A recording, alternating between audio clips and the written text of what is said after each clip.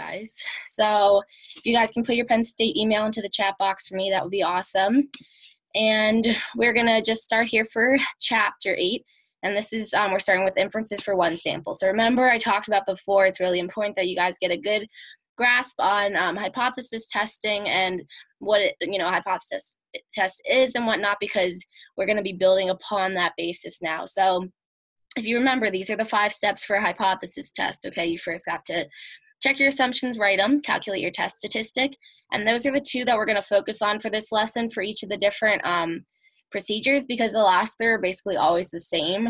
You're always going to determine your p-value, always make a decision off that p-value, and then state that conclusion. That's the biggest idea there, because the first 2 are going to vary depending on the test you're doing, because the assumptions that have to be met and the hypotheses that you write are going to be different, and then the test statistic is different depending on if it's a 1 sample, 2 sample, a mean, proportion, so on and so forth. So, but these are the basis, the 5 that we have as basis, so just keep that in mind. So we are going to start here with the 1 sample proportion. And in order to do that, we're talking about assumptions have to be met. So we're going to start with the rule of sample proportion. So it's basically saying that, if we don't have, if we're trying to figure out if we can use our sample to estimate our population, because remember, that's always what we're doing. We can't get all of the population, so we want to estimate using our sample. But rule of sample proportions is basically saying, are we able to do this or not?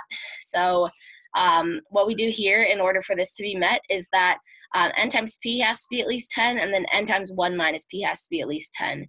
And if this is true, then you are able to do the rule, or you're able to do a hypothesis test. And once again, also, if these are true, then that means that your mean of p hat, so your sample mean, is about equal to your population proportion.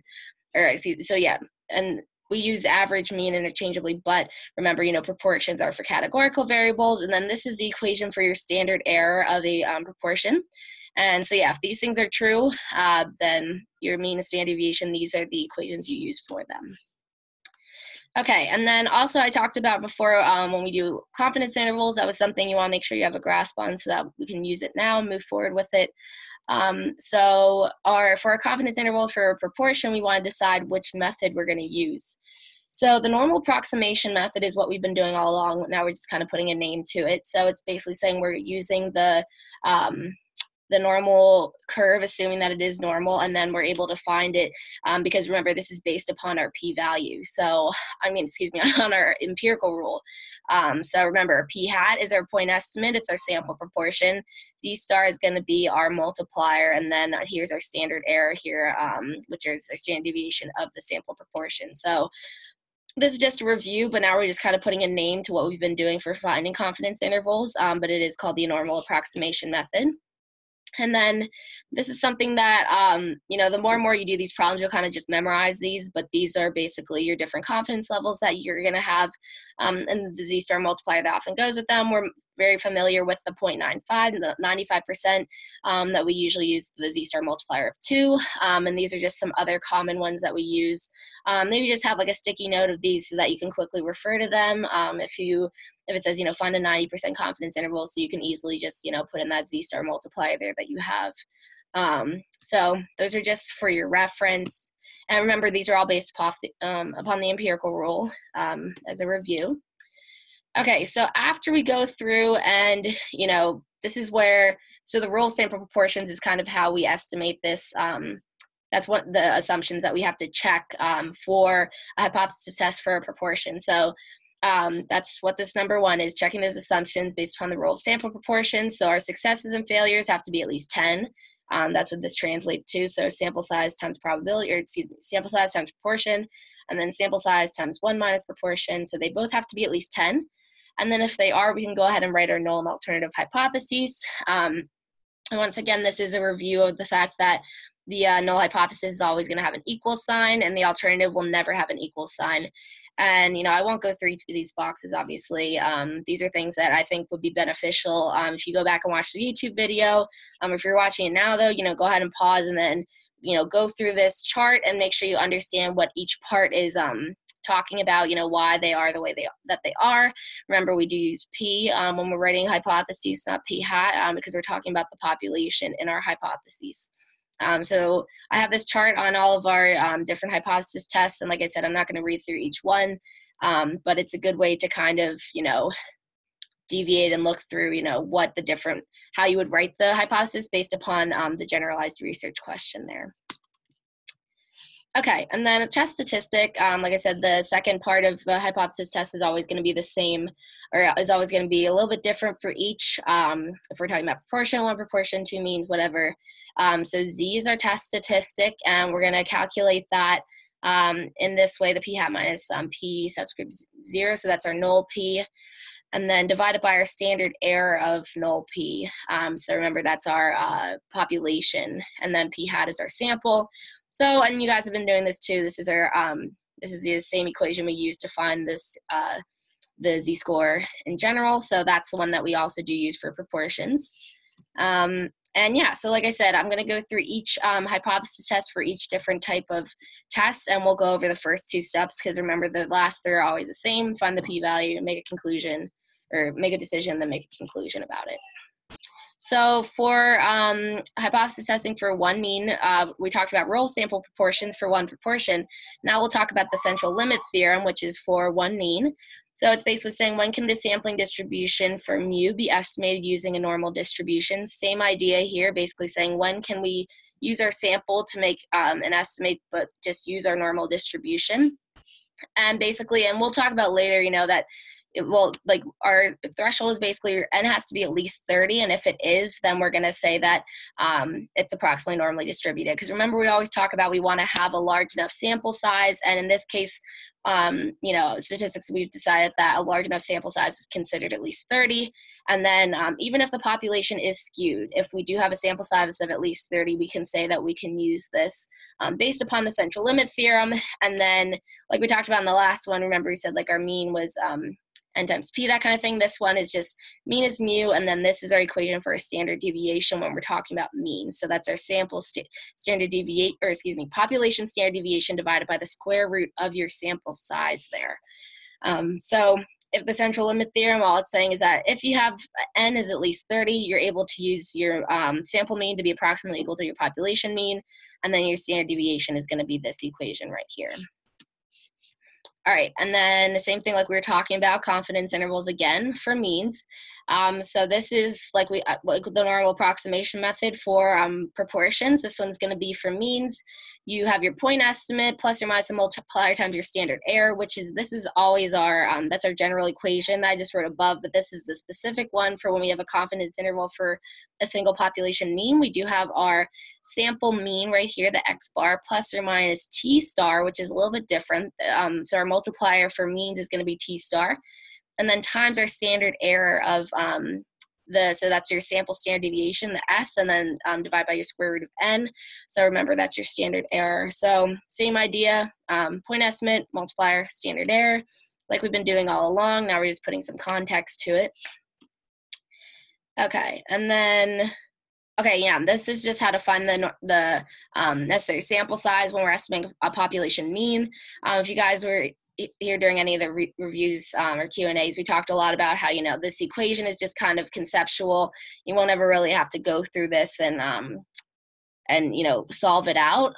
You could practice doing it, but, it's definitely something that, you often are able to find, by paper, or excuse me, like on Minitab or something. So I would practice it more so on there, but this is another way to do it. But I won't go through it just because it's not as common for you guys, and you won't really need it on exams. Okay, and then so hypothesis testing for a mean is going to be, so number one, you want to check any of the necessary assumptions as always. So first, we want to make sure if we're talking about means, then our data has to be quantitative, and then they also have to be randomly sampled from a population that's approximately normally distributed. And then basically, if it's normally distributed, that's another thing with the central limit theorem. It says that, even if the population's skewed, but then you can still assume that that's normally distributed if you have a sample size of at least 30. So yeah, then let's see. So yeah, once again, this is just a table that I have here with your research question, and then the three different, the three different research questions you can have, and then what your null and alternative hypothesis would be. And then So yeah, that's the first step for hypothesis testing for a mean. And then paired means, we're moving on a little bit to that, is we're talking about confidence intervals again.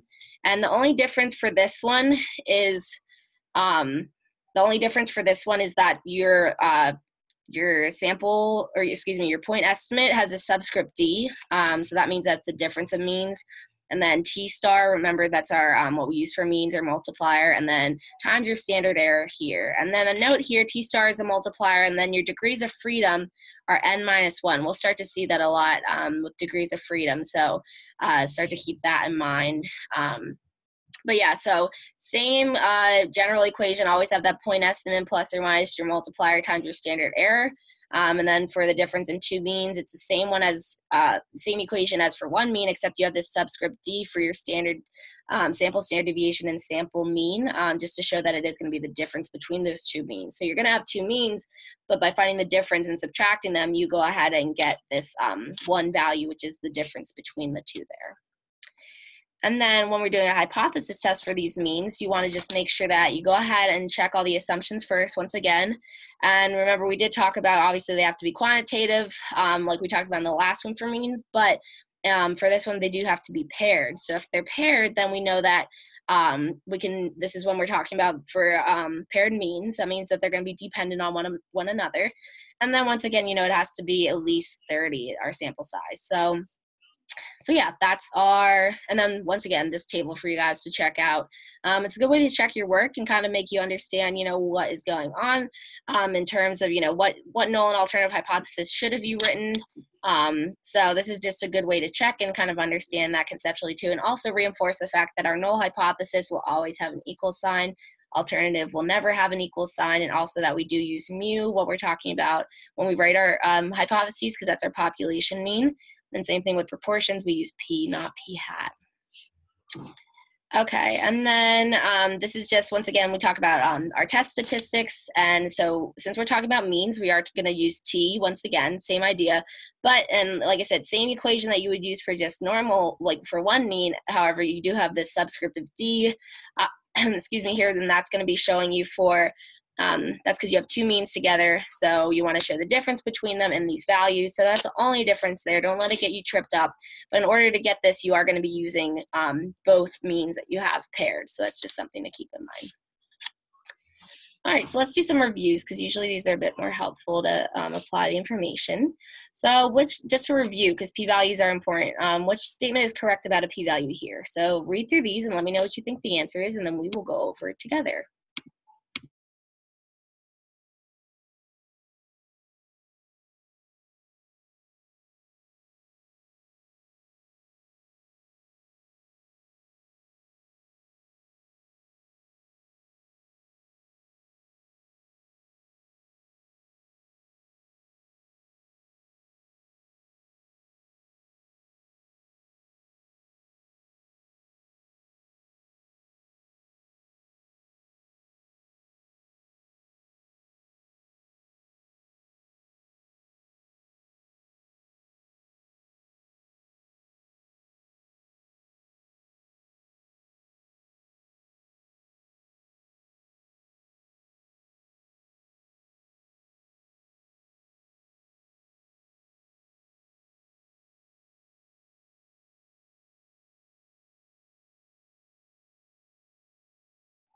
Okay, good. Yeah, so our answer here is going to be A.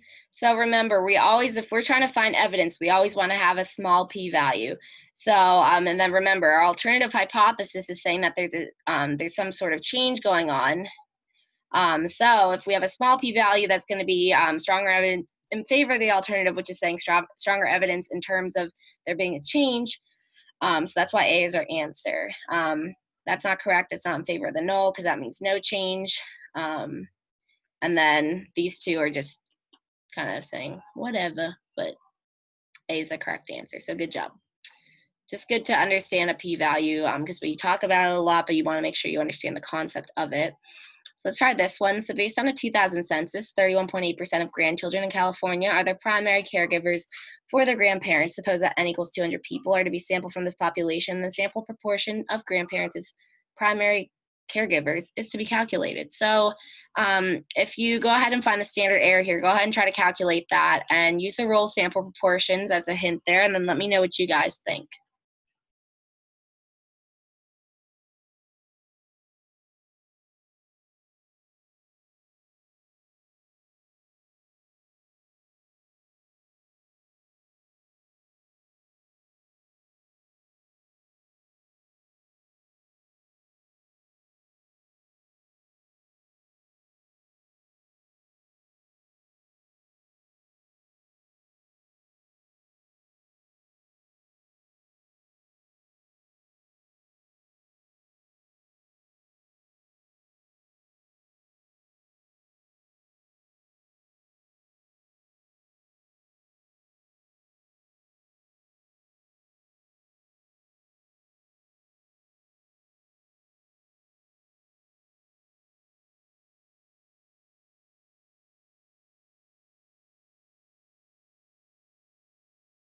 Oh yeah, it's no problem. Let's go over it together then so we can look at the formula. So remember, if we're talking about standard error, we're going to do our square root of p times 1 minus p, and then divide it by n.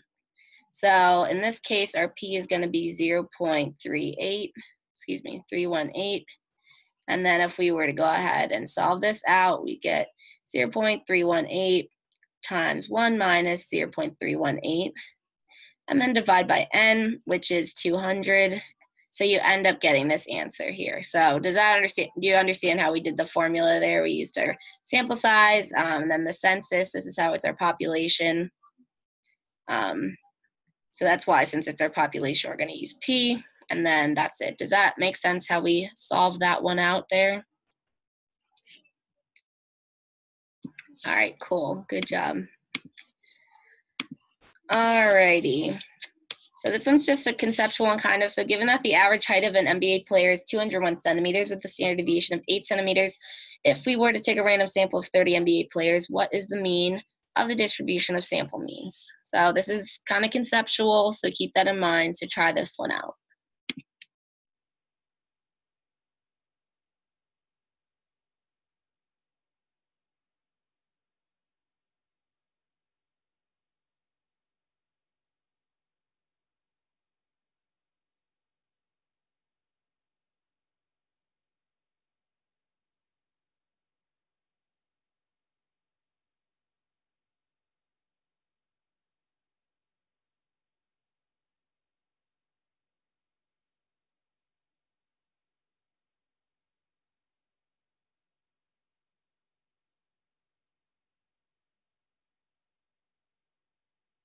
Okay, yeah, so I mean, you could do this through a formula, but the main idea for this one, remember, is that through our like central limit theorem, if we have a sample size that's at least 30, then we can assume that our population, so our population mean is about equal to our sample mean. So in this case, we found that the average height of NBA players is 201, so that means our population mean is 201, and then we're trying to find the sample mean. But since we have a standard deviation, or excuse me, since we have a sample size of at least 30, we're able to assume that they're approximately the same according to the central limit theorem. So we can say that X bar in this case is also going to be 201 because this is our population mean, but we're using that in terms of the central limit theorem since our sample size is big enough. Does that make sense? That's what I was saying. It was kind of conceptual. You don't really have to solve anything. It's just kind of understanding the central limit theorem.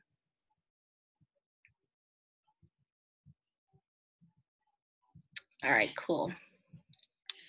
All right. And all right, so you want to construct a 95% confidence interval for the mean wrist diameter of Penn State World Campus students. A previous study examined the wrist diameters of adults and found a sample mean of 10.543 centimeters with a standard deviation of 0.944.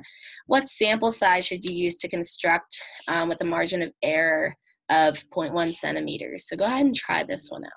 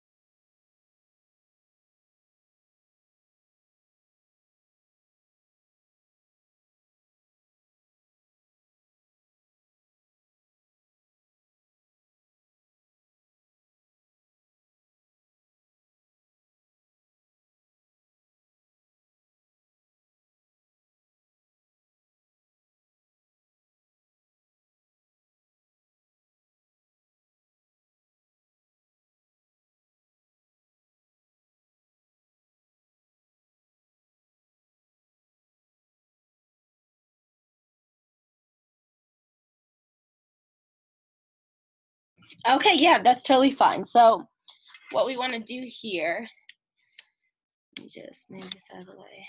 Okay, so we want to go ahead and remember for 95% confidence interval, we usually use our Z star to be 2. And so then we have our standard deviation here is 0.944. And then what else do we have? This is our margin of error. Okay, so our equation, we're going to have our sample size equals Z star and then times our standard deviation, and then divide that by our margin of error. Okay, so what we want to do here then is just go ahead and plug all that in. So we'll do 2 times 0.944. Oh, excuse me, you have to square it. 944, and then divide it by 0.1, which is our margin of error. And then we go ahead and square this, and then we get about equal to 342.339. So that means that our sample size should be at least 343, which we round up because there's this little bit of excess. And since we're talking about people, we just want to make sure we round up there. So that's our answer. So yeah, definitely that's the equation there. And obviously you can go back to the YouTube video too to check that out. Okay, so yeah, good job, guys. Like I said, you can go ahead to the YouTube channel, check out more of these. And for this one, our next group review will be next week, next Thursday. If you guys have any other questions for me, go ahead and type them into the chat box. If not, you guys are good to go for tonight. Thank you for stopping by. No problem.